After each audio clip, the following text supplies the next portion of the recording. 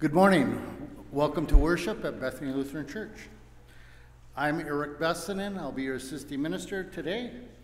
Our preacher is Pastor Lily Brondike. Worship musicians are John and Kim Beck. Our live stream tech is Kyra Beck. Usher is Rodney Spence. And altar guild is covered by Marcy Caven today. The radio broadcast is to the glory of God and in celebration of Elaine Clissel's 78th birthday by Dave Clissell. And altar flowers are to the glory of God and in thanksgiving for all of the fathers in our congregation here at Bethany.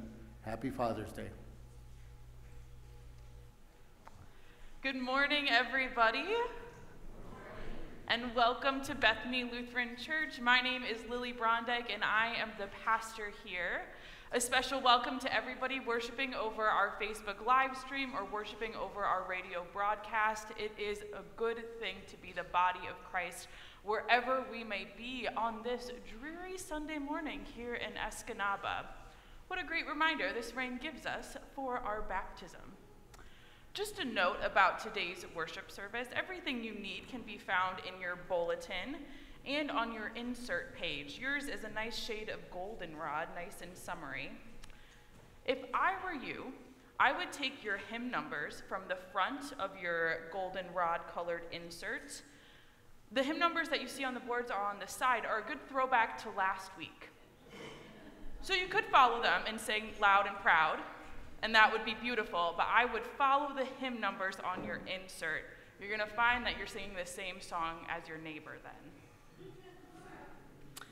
We begin worship on a Sunday morning coming from all sorts of places this last week. Maybe you were traveling, maybe you worked more than you wanted to, maybe you found some boredom. But whatever you had going on in this last week, the Holy Spirit has gathered us together this morning as the body of Christ to worship here and now. As you prepare for worship, I invite you to take a deep breath in and let it out. And when you are ready, I invite you to rise in body and in spirit as we begin with words of confession and forgiveness.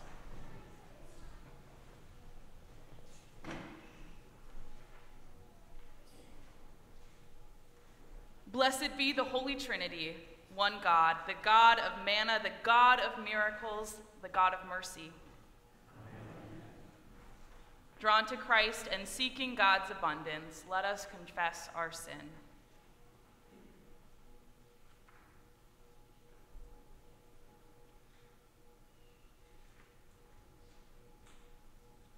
God, our provider, help us. It is hard to believe there is enough to share. We question your ways when they differ from the ways of the world in which we live. We turn to our own understanding rather than trusting in you. We take offense at your teachings and your ways. Turn us again to you. Where else can we turn? Share with us the words of eternal life and feed us for the life in the world. Amen. Beloved people of God, in Jesus, the manna from heaven, you are fed and nourished. By Jesus, the worker of miracles, there is always more than enough. Through Jesus, the bread of life, you are shown God's mercy. You are forgiven and loved into abundant life. The grace of our Lord Jesus Christ, the love of God, and the communion of the Holy Spirit be with you all. And also with you. Holy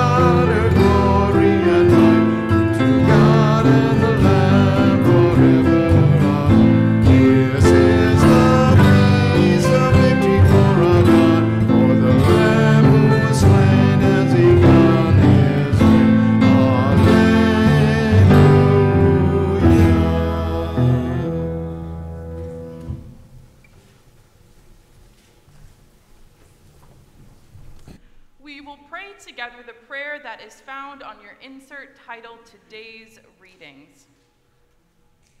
Let us pray. O God, you are the tree of life, offering shelter to all the world.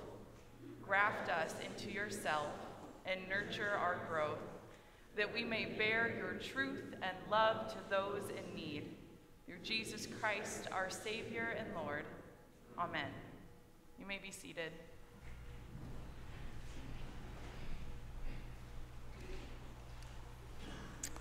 The first reading for today is from Ezekiel 17. Thus says the Lord God, I myself will take a sprig from the lofty top of a cedar. I will set it out. I will break off a tender one from the topmost of its young twigs. I myself will plant it on a high and lofty mountain. On the mountain height of Israel I will plant it, in order that it may produce boughs and bear fruit and become a noble cedar. Under it every kind of bird will live, in the shade of its branches will nest, winged creatures of every kind. All the trees of the field shall know that I am the Lord. I bring low the high tree, I make high the low tree. I dry up the green tree and make the dry tree flourish. I, the Lord, have spoken, I will accomplish it. The end of the word of the Lord.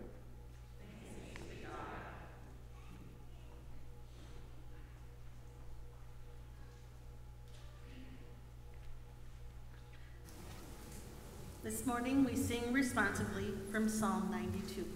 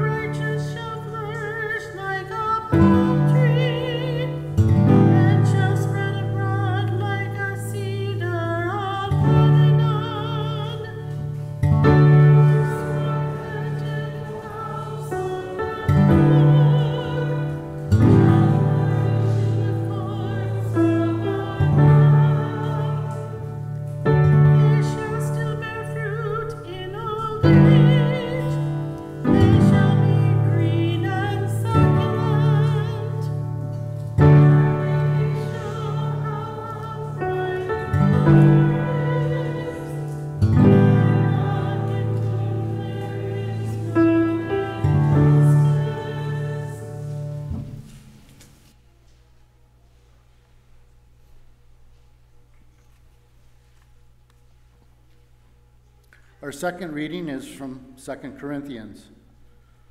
So we are always confident, even though we know that while we are at home in the body, we are away from the Lord. For we walk by faith, not by sight. Yet we do have confidence, and we would rather be away from the body and at home with the Lord. So whether we are at home or away, we make it our aim to please him. For all of us must appear before the judgment seat of Christ, so that each may receive recompense for what has been done in the body, whether good or evil. Therefore, knowing the fear of the Lord, we try to persuade others, but we ourselves are well known to God, and I hope that we are also well known to our consciences. We are not commending ourselves to you again, but giving you an opportunity to boast about us, so that you might be able to answer those who boast in our outward appearance and not in the heart. For if we are beside ourselves, it is for God. If we are in our right mind, it is for you. For the love of Christ urges us on. because we are convinced that one who has died for all, therefore all have died. And he died for all so that those who live might live no longer for themselves, but for him who died and was raised for them. From now on, therefore, we regard no one from a human point of view, even though we once knew Christ from a human point of view. We know him no longer in that way. So if anyone is in Christ, there is new creation. Everything old has passed away. See, everything has become new. The word of the Lord. Please stand for the reading of the gospel.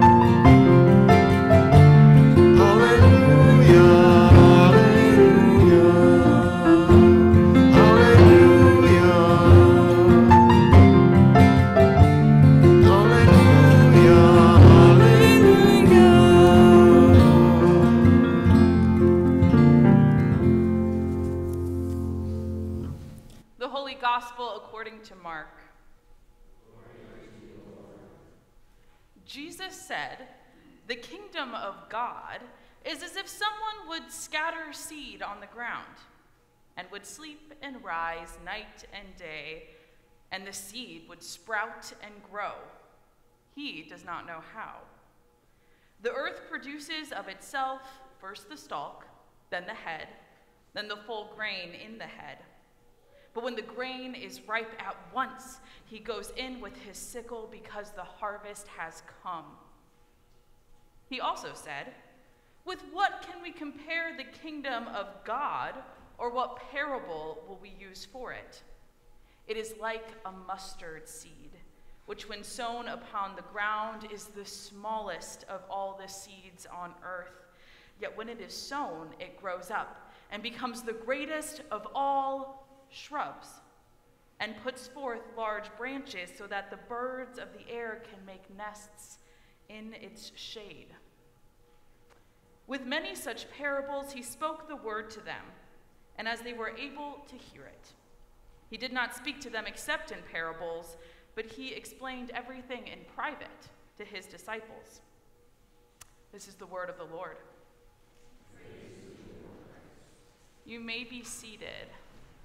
At this time, I would like any children who are worshiping with us this morning to know that you are welcome to come on forward for a special little message.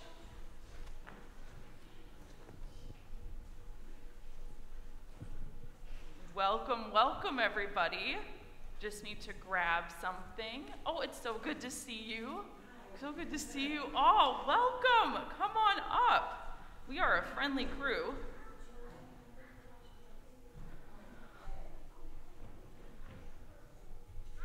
Yeah, let's all take a seat. Oh my goodness, everyone is looking so nice today. I did not get the memo that we were wearing pink. You look very nice. How's everyone doing today? Good. Oh, that is just gorgeous. Oh, I love lollipops. Oh. Do you guys love knock-knock jokes? Do you know any knock-knock jokes? Yeah, what kind of knock-knock jokes do you know? Who's there? Hawaii who? Oh, that was good. You love lollipops and knock-knock jokes? Oh, awesome. Do you guys know how knock-knock jokes go? Whoa. All right, let's try a knock-knock joke.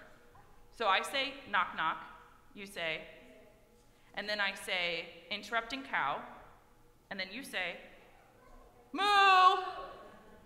Oh, that was pretty good. That was pretty good. Should we try another one? Do you guys kind of get the knock-knock joke now? Okay, why don't you listen to my friend Lindsay here. So I'm gonna say knock-knock, Och. Bless you. Do you think we should tell some of our friends out there a knock-knock joke? All right, Lindsay, I'm going to have you help me. I've got some. Do you have another one that you want to share? Otherwise, I have some right here. Okay, how about we do this one right there? All right, I'm guessing you all have now picked up on the premise of a knock-knock joke. Knock, knock. Boo. Boo. You don't have to cry, it's just a joke. Oh, it's your turn? Okay. All right, we got another one. Say knock, knock. Knock, knock. Barry. Barry. Barry, nice to meet you. Very nice to meet you. You want to try? Okay, we've got some more. Real comedy club up in here today. All right, say knock, knock. Knock, knock. No, no. No, no. None of your business. No, your wishes. Did you want to try? All right, we got one more. Say knock, knock. Huh. Knock, knock. Can you say spell? Spell? Sure. WHO. All right. That was the last one. They're all gone now. Knock-knock jokes are pretty funny, right? They're kind of funny because they never go like we expect them to, right? You expect that to answer the door. It is Daddy's Day. You're right. Oh, yep, that already happened for sure. Knock-knock jokes are kind of funny because they kind of surprise us. We answer the door and it's not who we expect, and then there's something funny behind the door, and so we laugh. Isn't that kind of fun? Yeah. What's kind of cool is that our friend Jesus works in the same way. We learn all these stories about Jesus in church, right? We hear stories about how Jesus lived and how Jesus loved when he lived. But the funny thing about Jesus is Jesus never shows up the way we expect Jesus to. In Jesus' day, they thought Jesus would come as the strongest warrior that ever lived. Can you show me your big muscles? They thought this is what Jesus would look like. And instead, Jesus looked like this, with his arms open for everybody, to wrap them in a hug, to comfort them when they were sad, and eventually to even go to the cross to die for our sins. Jesus surprised all of us in the most unexpected way, just like knock-knock jokes do. Happy birthday, Sissy. That's so cool. Should we say a prayer together? Totally. All right, praying here is a pretty big deal. So friends, I would like to invite you to stand up, and we're going to stretch it out. So reach up nice and high. Nice and high. Get those praying hands ready. Nice and wide. Touch your toes. Reach them out wide once again, and wrap Jesus into a hug, and everyone is invited to repeat after me. Dear God, thank you for knock-knock jokes and the surprise behind each door. Thank you for Jesus, who teaches us to love in surprising ways. Amen. Awesome. Thank you, friends, so much. You can head back to your seats. Thank you for all the fun jokes. Yes, there sure is. All right, thank you all so much.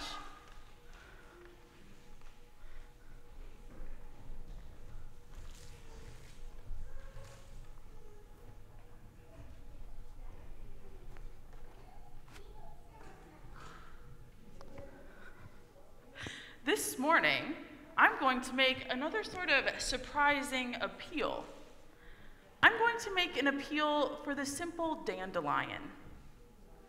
Now I know that to many of you, these are just weeds that interfere with creating that lush green carpet of Kentucky bluegrass we all know and love. I know that some folks, maybe even especially some dads on Father's Day that are out there, wonder why I would be bringing up enemy number one to summer lawn maintenance. But here's my appeal. I think we need to reframe the dandelion. About a month ago, I was driving out to Cheniere's to get some plants for our new garden in our yard, which, by the way, is filled with dandelions. I drove by fields of long, lush, green grass dotted with hundreds of yellow dandelions, seas of green and yellow decorating the earth with vibrant colors. In my own neighborhood, dandelions are some of those first flowers that pop up. And on walks, we would see bees buzzing from dandelion to dandelion, collecting nectar and pollen to make food for the hive. Dandelions, fun fact, are even great for soil health. They have really deep roots that do an excellent job of bringing nitrogen and other minerals up to the surface of the soil. It makes them a great companion plant for your gardens, where those vegetables have more shallow roots. Growing up, my dad would often send my sisters and I out to the grass to help tackle the dandelion problem in our yard. There were these special tools specifically marketed to target the dandelion's deep roots. You would stick it into the ground, and the dandelion would just pop up. I went about this work with vigor. I felt industrious and useful. These dandelions were in the way of achieving the perfect manicured lawn. They get in the way of our manicured landscapes, the goals we set for our yards and our parks. Their seeds scatter in such a way that foil all plans we have for control of our outdoor spaces. They are chaos in the order of the straight and perfectly manicured world of the lawn. In our gospel for today, Jesus has a lot to say about seeds. And all of it plays into some sort of absurdist humor and confusing outcomes. The Gospel of Mark features a Jesus who amazes and confuses people in equal measure. Here stands a teacher, someone well-versed in Jewish scripture and tradition, with a group of loyal followers and friends to boot. Yet, Jesus offers confusing and even funny stories that seem to clarify nothing and confuse everything. The kingdom of God is as if someone scatters seed on the ground and then does nothing. With what can we compare the kingdom of God but to a mustard seed? We know how this story goes. From something little grows something large and magnificent. You might recall the imagery of the mighty cedars of Lebanon we heard in our psalm and in our first reading. Or here, in the UP, you might think of the largest, oldest pine tree in the forest. But Mark claims that the reign of God is like the smallest of mustard seeds that grows into the mightiest, the strongest, the most impressive of shrubs. Shrubbery is the point of comparison Mark draws to the reign of God.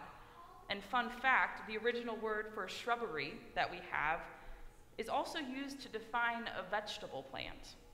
So you wouldn't be too far off from the original manuscript to say that the reign of God is like the tiniest of mustard seeds that grows into the mightiest of zucchinis. It's absurd. And the crowds listening to Jesus would think so too. They might think it's a comedy club. These parables, they clarify nothing and muddy our understanding of everything. And perhaps for our gospel author, Mark, that's the point. Mark tells us about a Jesus who doesn't explain the details or the reasoning or some step-by-step guide to following him. Mark tells us about a Jesus who usurps expectation, amazes and confounds, speaks about God's reign using parables about seeds and plants, and ultimately doesn't come as a strong and heroic Messiah, but ultimately goes to the cross to die. The story of Jesus in the book of Mark does not go as one expects. Even for us hearers today who may have grown up with these stories, Mark as an author humbles us and begs us to take a closer look to these absurd parables and these silly little comparisons. The reign of God will be nothing like we expect. Do we even have enough humility to be okay sitting with the mystery and confusion of this? Shouldn't I today be standing up here preaching and teaching to help clarify and explain exactly what Jesus is trying to say here? Shouldn't we go into Bible studies to learn and to know more about the way God works in the world? Shouldn't we be able to define it, to tell people what it will look like? Shouldn't we be able to answer all of our children's questions about God and faith? Shouldn't we hide away our own questions and confusion, lest someone thinks we don't have enough faith or we haven't been paying enough attention? Thomas Edison, the light bulb dude, was not someone keen on religions or the way the world religions talked about a God. Some would deem him to be an atheist, someone who believed in no God, to be sure. But I think Thomas Edison perhaps said it best, and I think the gospel author Mark might agree with him, when Mr. Edison said, "We don't know 1/1,000,000% about anything." What if that was Jesus' point with these silly little parables? What if this is why Mark wrote these stories in this way, to remind us that we are not the growers, we are not the knowers, and heck, we are not even very good sowers. But what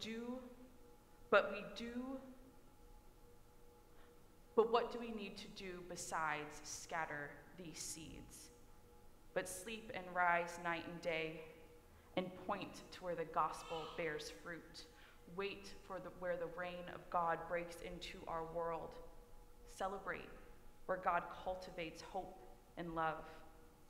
Embody the shelter and abundance the reign of God promises for this world. This is who Jesus is, the incarnation of the God of all creation, the living promise of reconciliation and shelter and abundance for all of us. Jesus never promised that this growth, this cultivation of those seeds would go unhindered, that the progress of these seeds would be some linear path. Perhaps 10 years from now, not as many seeds will have burst forth. Or perhaps 10 years from now, these seeds will be exploding growth before our eyes. Who knows? Jesus promises nothing about that. Jesus does not promise that the growth of these seeds will look like anything we expect. Actually, he promises the exact opposite, that we will be confused and maybe even a little flabbergasted by the way the reign of God looks in our world. Yes, the reign of God breaks into our world, but we cannot imagine when or where or how. But like the seeds scattered around, it will not be confined to one space. It will not be confined to church buildings or church walls. It will be not confined for one group or another, but it will scatter the earth. The reign of God will break in throughout all of God's creation into the fullness of all of our human experiences. There is no good news to proclaim, no gospel proclamation that will not proclaim the good news and reconciliation and hope in our political systems. There's no such gospel that can be proclaimed that is not also for our economic realities. There is no gospel that can be proclaimed that does not speak to the embodied experience of being human in all types of bodies and in all types of experiences in this world. The gospel news, the good news, is revealed in a God who became human, who embodied the human experience, lived among unjust systems and brutal occupation, knew the tyranny of poverty and the corruption of power, knew hunger and grief and pain, knew medical diagnoses that tore families apart, but also new friendship and family and the love we find in relationship with one another. The gospel is the good news that the might and authority of God became human, only to be killed by the hands of those oppressive systems. It's unexpected and absurd, but that's how God breaks in. The gospel provides sanctuary and hospitality, sustenance and hope. It offers shelter like for birds amid the mightiest zucchini. It's not at all as we would expect, but it's the only gospel we have to proclaim. It is mysterious and absurd. It makes no sense, yet in its confusion, it offers us a hope to cling to. Like a dandelion, littering our manicured lawns with chaos and beauty. How it spreads doesn't always make sense. Maybe sometimes we prefer it not be there. But it's an important part of the ecosystem. God's reign is breaking into our world. The good news of Jesus makes all things new, and we have no idea how those seeds will bloom. So we scatter, and we watch, and we embody the good news of God's reign, pointing to the growth we offer, the hope and rejuvenation for the weary and the cynical. Offering the fruits of God's labor, we welcome and we shelter. As the church, there is no gospel we can claim where Jesus remains a dormant seed, forgotten and buried in the ground. As the church, there is no gospel we can proclaim where Jesus stays dead. Amen.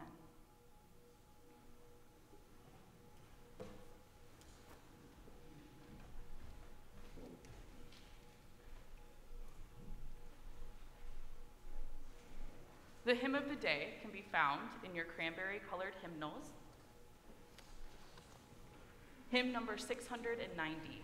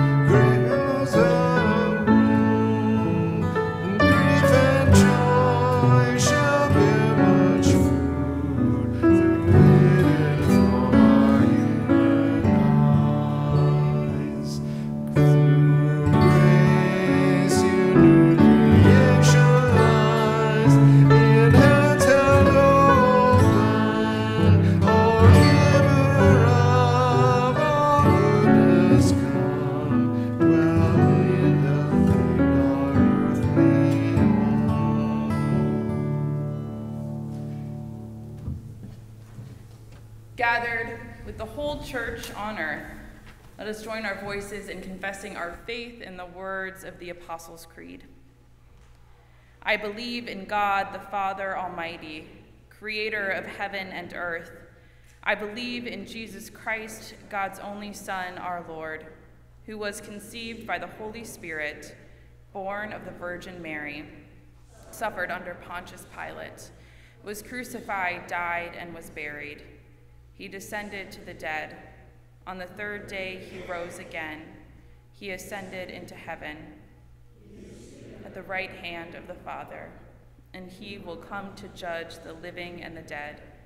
I believe in the Holy Spirit, the Holy Catholic Church, the communion of saints, the forgiveness of sins, the resurrection of the body, and the life everlasting.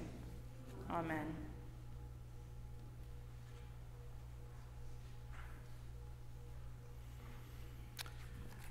We come before the triune God to pray for our communities, ourselves, and our world. Nourish your faithful people through the gifts of word and worship. Guide the church in listening to and interpreting your message of grace for this time and place in history. In your wisdom, lead us in expanding the reach of your love. Merciful God, nature sings your love in the morning and your faithfulness at night. Sustain the holy rhythms of creation, days and seasons, hibernation and activity, phases of the moon and tides of the sea. Let these patterns assure us of your consistency. Merciful God, you raise the lowly and humble those in high regard. Raise up all who are victims of marginalization, discrimination, and hate. As we anticipate Juneteenth, banish white supremacy and bigotry from the hearts of your people and remove the inclination toward anger and violence. Merciful God,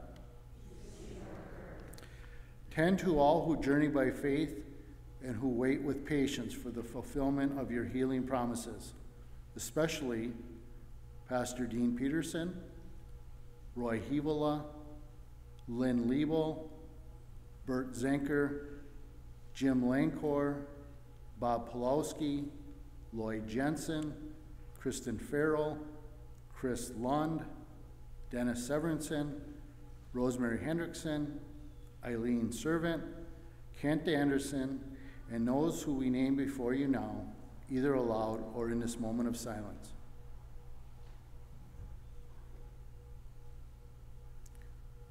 Grant perseverance to people doing physical and occupational therapy, people living with mobility concerns, and people facing chronic pain. Merciful God, as you have loved us, so let us love one another. Empower fathers, stepfathers, grandfathers, adoptive fathers, and chosen fathers to embody this gift of love for their children. Where these relationships are strained or broken, bring your comfort and peace, merciful God. With gratitude, remember the Emmanuel 9 martyrs and all the saints who are now at home with you. Be with the family of Caleb Meyer and the entire Escanaba Student Success Center as they mourn. Remain steadfast by the families of 2 summer staff members of ELCA camps in North Dakota who lost their lives in an automobile accident this past week. Offer us peace in our hearts that we grow in faith until we join them in your heavenly dwelling. Merciful God, receive our prayers, O God, and come quickly to our aid through the power of the Spirit and love of Jesus Christ. Amen. The peace of Christ be with you always. Please share signs of that peace with one another.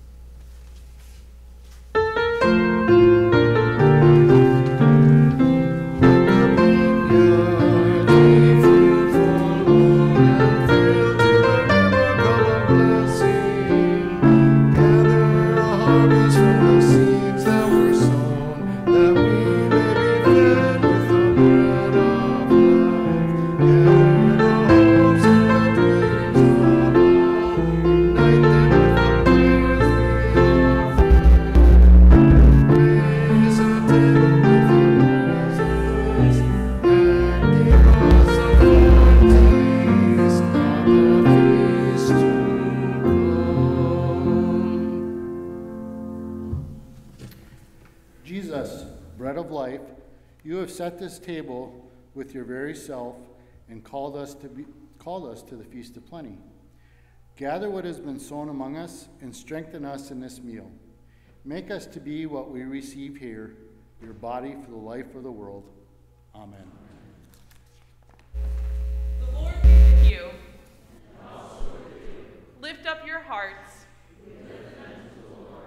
Let us give thanks to the Lord our God. It is right to give our thanks and praise. It is indeed right, our duty and our joy, that we should at all times and in all places give thanks and praise to you, almighty and merciful God, through our Savior, Jesus Christ, who on this day overcame death and the grave, and by his glorious resurrection opened to us the way of everlasting life. And so with all the choirs of angels, with the church on earth and the hosts of heaven, we praise your name and join their unending hymn.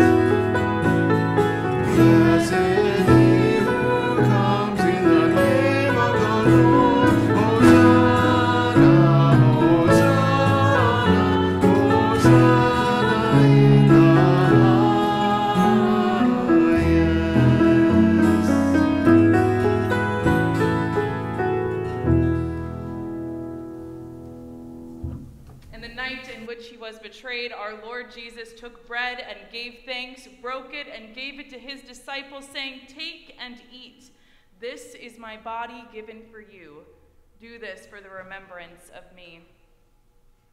Again, after supper, he took the cup, gave thanks, and gave it for all to drink, saying, "This cup is the new covenant in my blood, shed for you and for all people, for the forgiveness of sin. Do this for the remembrance of me." Gathered into one by the Holy Spirit, let us pray as Jesus taught us. Our Father, who art in heaven, hallowed be thy name. Thy kingdom come, thy will be done, on earth as it is in heaven. Give us this day our daily bread, and forgive us our trespasses, as we forgive those who trespass against us. And lead us not into temptation, but deliver us from evil. For thine is the kingdom, and the power, and the glory, forever and ever. Amen. You may be seated. Here at Bethany Lutheran, we believe that Jesus has prepared a place especially for you at this, the Lord's table. Wherever you may be on your spiritual journey, you are most welcome to receive communion here. Our ushers will guide you forward down the center aisle, where you may choose to stand or kneel at our communion rail. If this is not accessible to you, just let us know and we will bring communion out to you. In the center of these trays, you will find a lighter liquid, and that is a non-alcoholic apple juice. We have gluten-free wafers available. If you would like that option, please just let me know. Christ has set this table with more than enough for all. Come.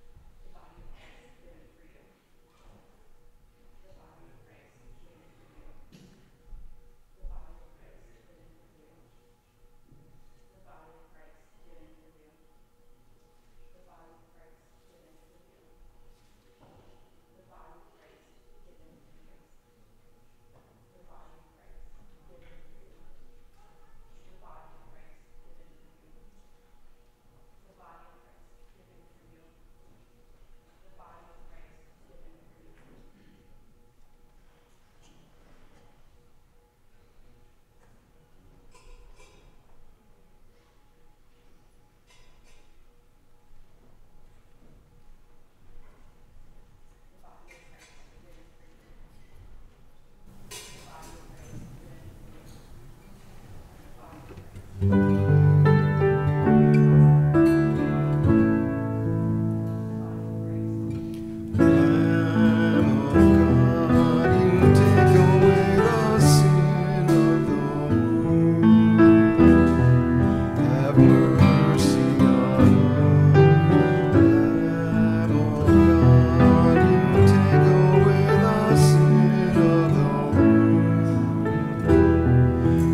mercy on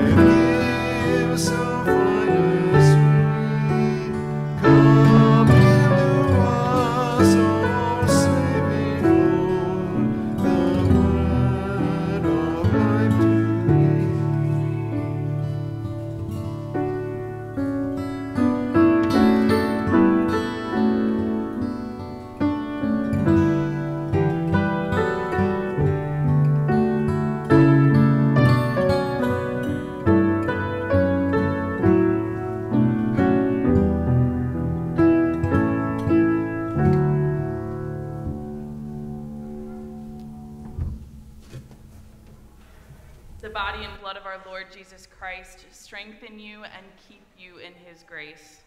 Amen. Let us pray.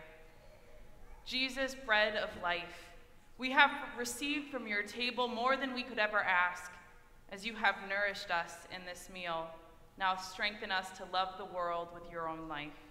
In your name we pray. Amen. As we go out from this place today, I just have a few announcements.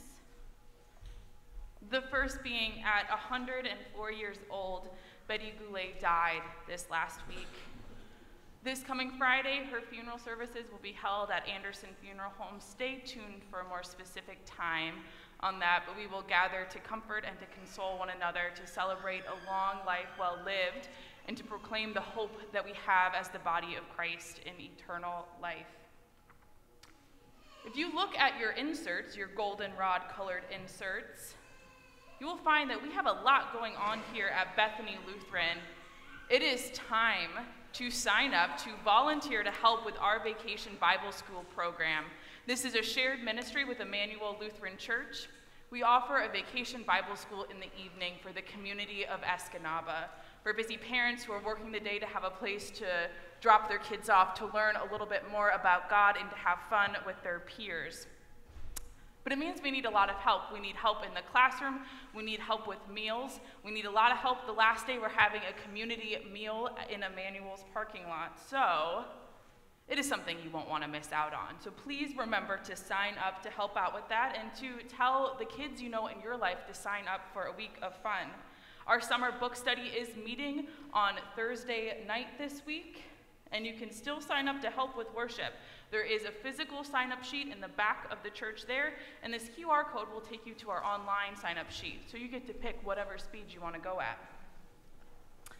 And I know today is Father's Day, and with that can come celebrations, it can come painful memories, it can come with reminders of relationships that maybe aren't quite what we wish they could be. And so I have a prayer for us this day. So I invite you to take whatever prayerful position is most comfortable for you. Gracious God, on this Father's Day, we're especially thankful for the fathers and the father figures in our lives. Hold them in your good care. Give them patience and wisdom and strength, that through them their families may experience your unconditional love. Grant peace and give comfort to those from whom this day is a day of grief or a day of painful memory. Bless those who long to be fathers and those for whom this day is difficult. Amen. There is grace abundant in this world. You have eaten it in the bread and wine at the table. You have heard it proclaimed through Scripture. And now it is time to go out to scatter the seed with abundance, not caring where it falls, but trusting that God's good growth will come. I invite you to rise and to receive this blessing.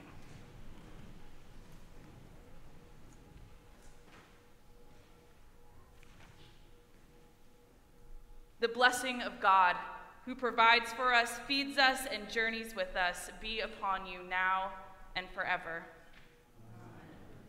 You can find your sending song in your cranberry-colored hymnals. Hymn number 824. Oh